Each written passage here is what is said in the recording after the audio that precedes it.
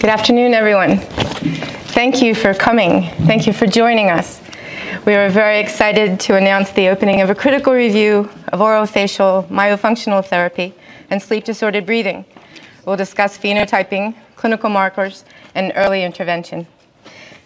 To get us started this afternoon, I'd like to introduce Marc Moeller, who is currently the Executive Director of the Academy of Applied Myofunctional Sciences and the Managing Director of the Academy of Orofacial Myofunctional Therapy. We're indeed honored to be here together to do this important work, to discuss the emergence of this very important critical field. So without further ado, thank you, Marc.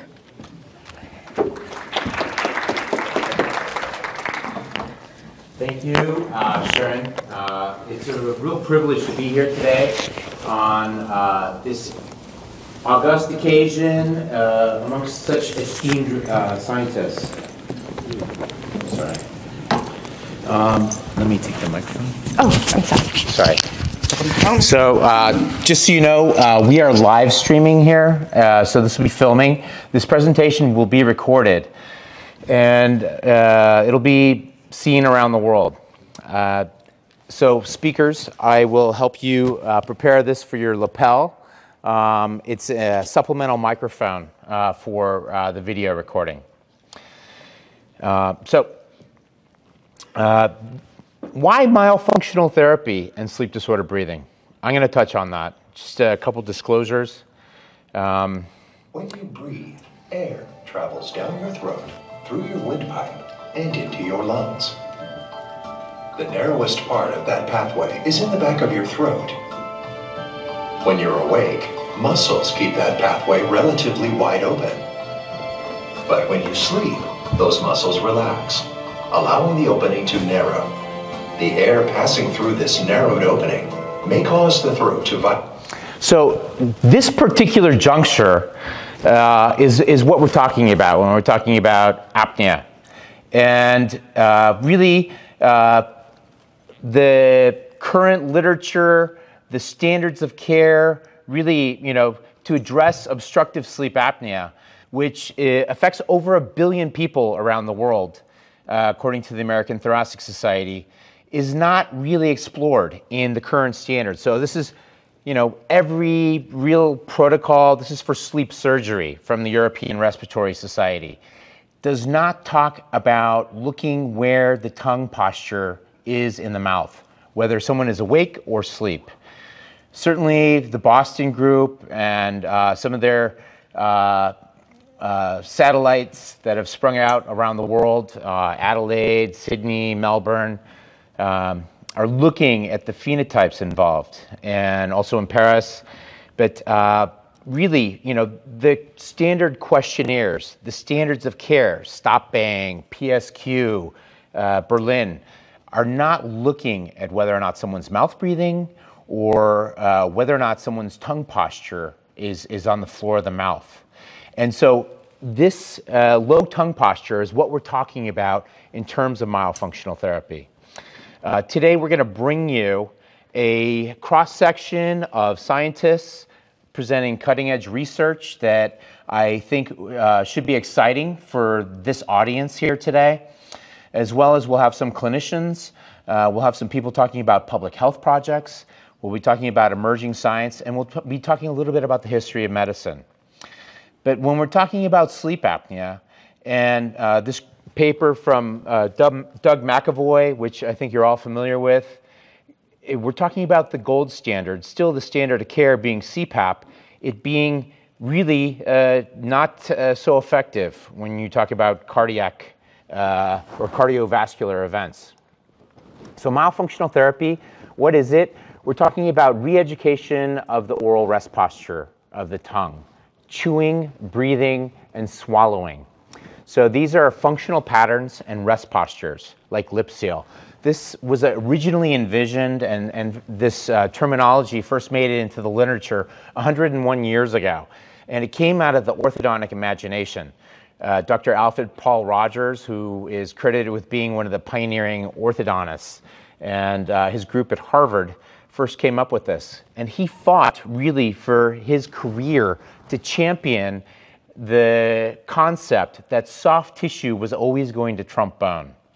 And I think orthodontics went a little bit of a different direction in its infancy. And when you look at orthodontics today, there is so much great new literature coming out. And the next speaker, Dr. Takashi Ono, will present, I think, some interesting research that I hope will have an impact.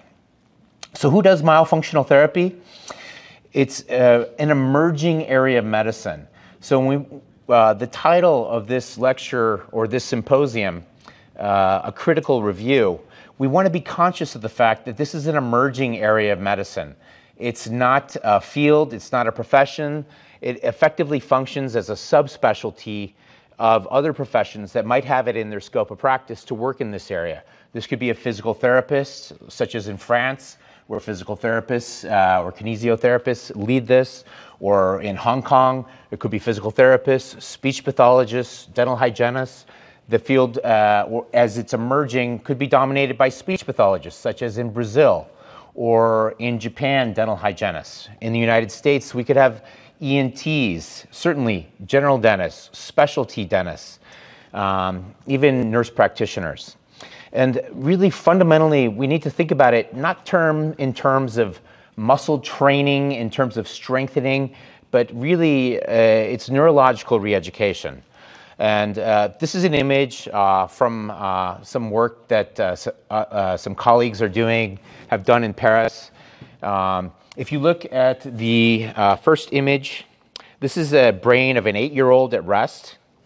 And this is an image of this 8-year-old swallowing. And you can see this little area light up. And this image on the right is while doing a myofunctional therapy exercise. So when we have, this is a 35-year-old with a group from Belgium looking at this. Sorry, if I could just go back. This is the brain at rest. This is doing myofunctional therapy exercise. And then one month later, doing myofunctional therapy, this image is lit up even stronger. And on the right here, you can see this is just the brain at rest. You can see there's effectively been a new neural pathway created. So that's what we're talking about, this establishment of a new neural pathway.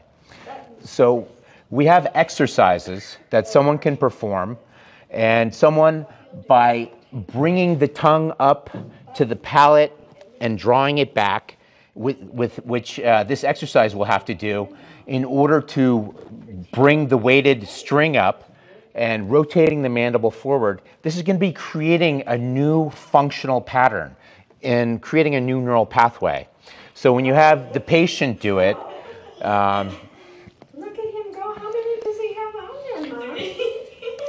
they're going to have an opportunity to create new imprints. And we'll organize exercises into sequences, send them home. They'll be doing exercises typically a few times a day. And there's some stability that starts to take place after about 100 days. But the follow-up with the patient might take up to a year to 2 years to make sure these changes are stable. And this is always working within an allied health team. Could involve surgery, could involve orthodontics, could involve certainly sleep specialists. So we have this umbrella term of clinical markers, phenotypes, and syndromes that we call orofacial myofunctional disorders that fall under this. So when we have, we can see from this group in Rio de Janeiro did the study, the image on the left here is a composite airway of about 25 subjects of mouth breathers. And the airway on the right is a composite of nasal breathers. You can see there is a more robust, more established airway. So this area that we're talking about in human anatomy is really, somewhat vulnerable for us as a species. And this is some great work. There's a team in the University of Umeå in Sweden, Farhan Shah, And they're talking about the stomatothic system and the pharyngeal wall. And we can see this floating system, really, that's anchored to the hyoid bone is vulnerable based on where the tongue posture rests. So you can see, this is from some work done at Stanford. You can see this myofunctional therapy exercise actually tightening the pharyngeal wall. So by doing these kind of exercises, we can see this effect, and this has a way of creating a patency in the airway. So we have papers, we have emerging literature.